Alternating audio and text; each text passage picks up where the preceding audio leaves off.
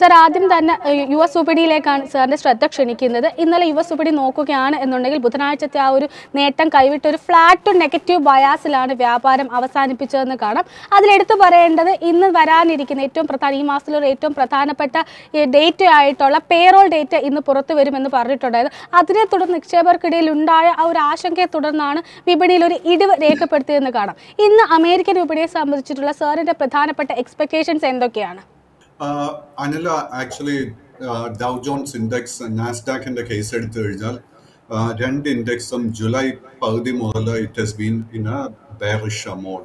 So Dow Jones Index in the case at the Mupati IIT Art Noti Tonba point like July Masatala peaking Wanu. Initiation Tudorchiata, we have seen a correction, and Dow Jones Index in the long term and short term trend level bearish Aita Karnala. ഇന്നിപ്പോൾ American മാർക്കറ്റിലെ പേറോളിൻ്റെ data positive ആണെങ്കിൽ പോലും and American മാർക്കറ്റിൽ ഒരു recovery നടന്നാൽ പോലും ഡൗ John's ഇൻഡെക്സിൻ്റെ long term കാഴ്ചപ്പാടിൽ ഒരു മാറ്റവും വരാൻ പോകുന്നില്ല. അങ്ങനെ ഒരു മാറ്റം വരുന്നുവെങ്കിൽ ഡൗ ജോൺസ് ഇൻഡെക്സ് 34,100 പോയിന്റിൻ്റെ റെസിസ്റ്റൻസ് ബ്രേക്ക് ചെയ്യണം. In the case of the Nasdaq index situation അല്പം കൂടെ മെച്ചപ്പെട്ട കാര്യം എന്താണെന്ന് വെച്ച് കഴിഞ്ഞാൽ നാസ്ഡാക്ക് ഇൻഡെക്സിന് 14,400 പോയിന്റിൽ നല്ല സപ്പോർട്ട് ഫോം ചെയ്യുന്നുണ്ട്. But very very importantly Nasdaq ഇൻഡെക്സും 15,100 പോയിന്റ്സിന്റെ resistance break ചെയ്താൽ മാത്രമേ നമ്മളൊരു അപ്സൈഡ് മൊമെന്റം കാണാൻ പോകുന്നുള്ളൂ. സാറിനെ ശ്രദ്ധ ക്ഷണിക്കുന്ന മറ്റൊരു പ്രധാന സെഗ്മെന്റ് എന്നത് ഡോളർ ഇൻഡെക്സുമായിട്ട് ബന്ധപ്പെട്ടിട്ടാണ്. കഴിഞ്ഞ കുറേ ദിവസങ്ങളായിട്ട് ഡോളർ ഇൻഡെക്സ് വളരെയധികം ശക്തി പ്രാപിച്ച് തന്നെയാണ് നിലനിൽക്കുന്നതെന്ന് കാണാൻ സാധിക്കുന്നുണ്ട്. നിലവിൽ ഏകദേശം 106.139 എന്നൊരു നിലവാരത്തിലാണ് ഡോളറിൽ ഇപ്പോൾ വ്യാപാരം പുരോഗമിച്ചു കൊണ്ടിരിക്കുന്നത്. 0.07% ഒരു നേരിയ നേട്ടമാണ്. എങ്കിൽ പോലും മറ്റുള്ള കറൻസികളെ അപേക്ഷിച്ച് ഡോളർ വളരെയധികം ഒരു മുന്നേറ്റമാണ് കഴിഞ്ഞ കുറച്ച് ദിവസങ്ങളായിട്ട് നമ്മൾ കാണാൻ സാധിക്കുന്നത്.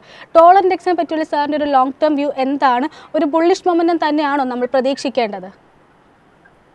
അതെ, ജൂലൈ മാസത്തിലെ ഡോളർ ഇൻഡെക്സിന്റെ ഏറ്റവും കുറഞ്ഞ ലെവൽ അറൌണ്ട് 99.5 ലെവലായിരുന്നു.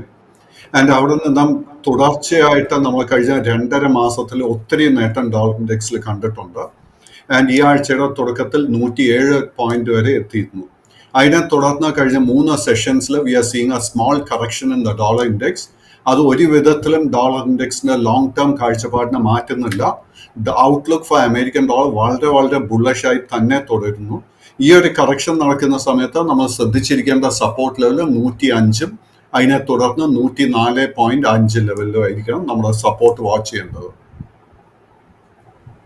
ഡോളറിനോടൊപ്പം തന്നെ സാറിനോട് ചോദിക്കാൻ ആഗ്രഹിക്കുന്ന ക്രൂഡുമായിട്ട് ബന്ധപ്പെട്ടിട്ടുള്ളതാണ്. കഴിഞ്ഞ ചൊവ്വാഴ്ച വരെ നോക്കുകയാണെങ്കിൽ വളരെ മികച്ച ഒരു മുന്നേറ്റമായിരുന്നു ക്രൂഡിൽ നമുക്ക് കാണാൻ സാധിച്ചത്. എന്നാൽ ബുധനാഴ്ചയോടുകൂടി ഏകദേശം ഒരു 6% ഇടിവ് രേഖപ്പെടുത്തി നിലവിൽ 82.67 എന്നൊരു നിലവാരത്തിലാണ് ക്രൂഡ് ഓയിൽ WTI ക്രൂഡ് ഓയിലിൻ്റെ നിലവാരം ഇപ്പോൾ പുരോഗമിക്കുന്നതെന്ന് കാണാൻ സാധിക്കുന്നുണ്ട്. ക്രൂഡുമായിട്ട് ബന്ധപ്പെട്ടിട്ട് നമുക്ക് ഒരു ബുള്ളിഷ് മൊമെന്റമാണോ കാണാൻ സാധിക്കുന്നത് നിലവിൽ?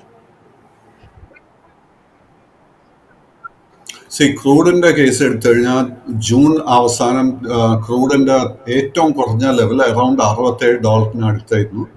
ആൻഡ് സെപ്റ്റംബർ മാസത്തിന്റെ അവസാനം ആയപ്പോഴേക്കും ക്രൂഡിന്റെ വില $95 വരെ എത്തിയിരുന്നു. അതിനെ തുടർന്ന് കഴിഞ്ഞ 6 സെഷൻസിൽ നമ്മൾ നല്ലൊരു കറക്ഷൻ ആ ക്രൂഡിന്റെ കേസിൽ കണ്ടുവരുന്നത്. And the good thing for India is ക്രൂഡിന്റെ short term trend has again become bearish. So ക്രൂഡിന് മികച്ച ഒരു സപ്പോർട്ട് കാണുന്നത് $80. ബട്ട് തിരിച്ച ക്രൂഡിന്റെ കേസിൽ ഒരു റിക്കവറി, ഒരു ബൈയിങ് ഇൻട്രസ്റ്റ് വരുന്നുണ്ടെങ്കിൽ പോലും ക്രൂഡിന് $90 എത്തുമ്പോഴേക്കും I M expecting a lot of selling again. Yes sir, സാറിനോട് അതിനോടൊപ്പം തന്നെ ചോദിക്കാൻ ആഗ്രഹിക്കുന്ന മറ്റൊരു സെഗ്മെന്റ് നമ്മൾ ഇതുവരെ അങ്ങനെ ഡിസ്കസ് ചെയ്തിട്ടില്ല എങ്കിൽ പോലും ചോദിക്കുകയാണ്. ബോണ്ട് ഈൽഡുമായിട്ട് ബന്ധപ്പെട്ടിട്ടുള്ള ഒരു ക്വസ്റ്റ്യൻ ആണ് ചോദിക്കുന്നത്. ഇപ്പം നോക്കുകയാണെന്നുണ്ടെങ്കിൽ ഏകദേശം ഒരു 16 വർഷത്തെ ഏറ്റവും ഉയരത്തിലേക്കാണ് 10-year bond US 10-year bond yield ഉയർന്നു നിൽക്കുന്നതെന്ന് കാണാൻ സാധിക്കുന്നുണ്ട്. ഈ ഒരു ഈൽഡിലുള്ള റൈസ് എങ്ങനെയാണ് ഒരു നിക്ഷേപകനെ പ്രധാനമായിട്ടും ബാധിക്കുക? ഈൽഡുമായിട്ട് ബന്ധപ്പെട്ടുള്ള സാറിൻ്റെ പ്രധാനപ്പെട്ട എക്സ്പെക്ടേഷൻസ് എന്തൊക്കെയാണ്? ബോണ്ട് ഈൽഡ് വർദ്ധിക്കുമ്പോൾ എന്താ സംഭവിക്കാൻ പോകുന്നതെന്ന് വെച്ച് കഴിഞ്ഞാൽ അമേരിക്കൻ കമ്പനീസ്, അമേരിക്കൻ ഗവൺമെന്റിനൊക്കെ കടമെടുക്കാൻ ആഗ്രഹിക്കുന്നുണ്ടെങ്കിൽ അവർ ഈ കടം കൊടുക്കുന്നവർക്ക് നൽകേണ്ട പലിശയുടെ the interest which they have to pay വർദ്ധിക്കാൻ പോവുക. സോ നാച്ചുറലി ഇൻട്രസ്റ്റ് റേറ്റ് കൂടിക്കഴിഞ്ഞാൽ it is not A good for the American economy. മിക്കവാറും അമേരിക്കൻ ഇക്കോണമി ഒരു റിസഷനിലോട്ട് വഴിമാറാൻ ചാൻസസ് ഉണ്ട്. തീർച്ചയായിട്ടും ഗ്രോത്തിനെ അത് നെഗറ്റീവായിട്ട് ബാധിക്കും.